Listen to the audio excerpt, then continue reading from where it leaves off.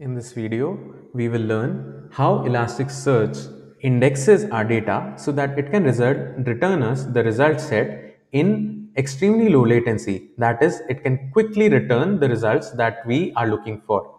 Apart from that, we will also see how the search results in Elasticsearch are ranked according to relevance. So, what is indexing? Essentially, indexing is the technique in which Elasticsearch builds an index out of all the documents that we give it for indexing, and then when we give it a search query, it searches in this index, and as a result of this, it can return us all the results with extremely low latency. What is a document? A document is just the basic unit of data in Elasticsearch. What is an inverted index now?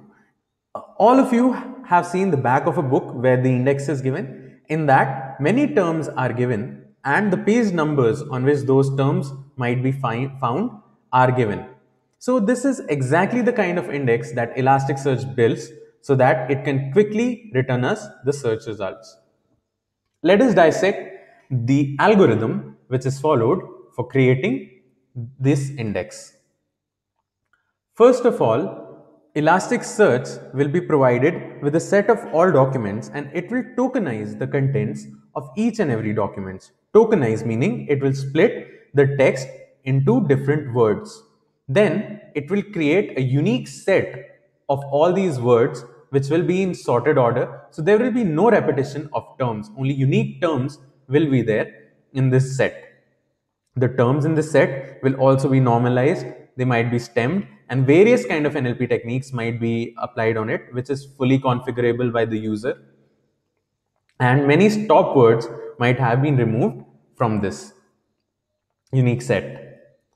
After that, with each term, we will associate the list of documents in which those terms are found. So you can see how easy it makes the search.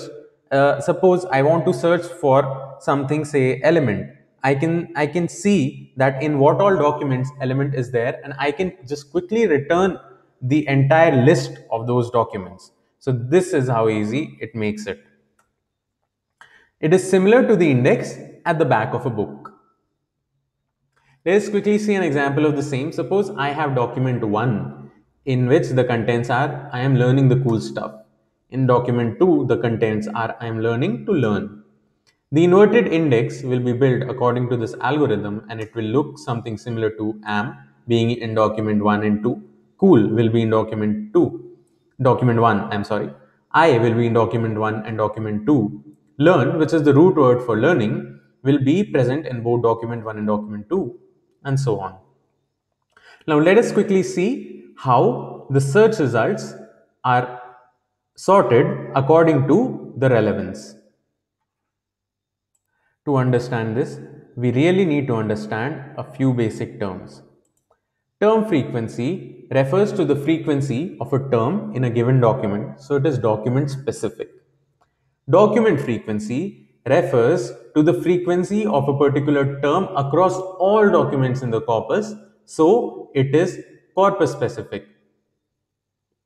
IDF is just the mathematical reciprocal of document frequency. Relevance is just the product of TF and IDF, or TF divided by DF. Let's see an example for this as well. Suppose I am searching for the term learn. Term frequency in document 1, you know what the contents of document 1 were. We saw it on the last page. It was I am learning the cool stuff. So in that, learn occurs one time. For document 2, the same TF becomes equal to 2 because the content of the document were I am learning to learn. The IDF across all the documents is 1 by 3. So the relevance of the term learn for the first document will be 1 by 3, which is 0.33. And for the second document, it will be 2 by 3, which is 0.66. And hence, relevance of the term learn is greater for document 2 than for document 1. And hence, document 2 will be listed first in the search results and document 1 will be listed later. And this is as expected because since learn occurs twice in document 2, when we search the term learn, it is more relevant in document 2 because it occurs there multiple times. At the same time, you might have the question that what happens to common terms such as the. So this IDF is there exactly to decrease the relevance of such terms.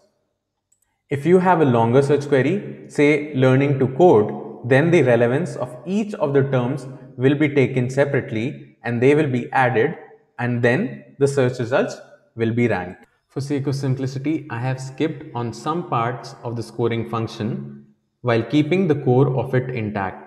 You can quickly head to the elastic.co website where you can see this link, practical scoring function. I will link it in the description below.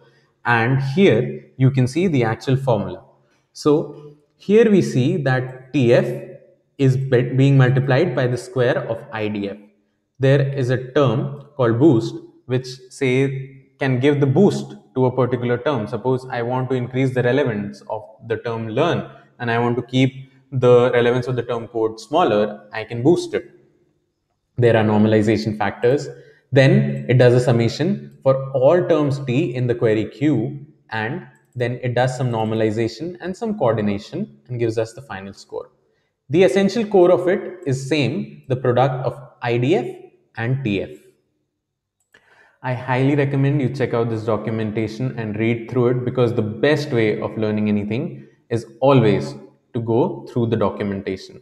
All the best, guys. That's it, folks, for this time, and I hope now you have a better understanding of how retrieval as well as indexing algorithms are working.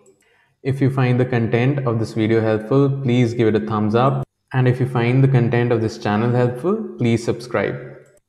Also, you can let me know in the comments below what you have learned, something I might have missed out, any sort of feedback you might have. Please let me know in the comments below what you guys might want to learn in the future and how I can improve the quality of this channel. Thank you.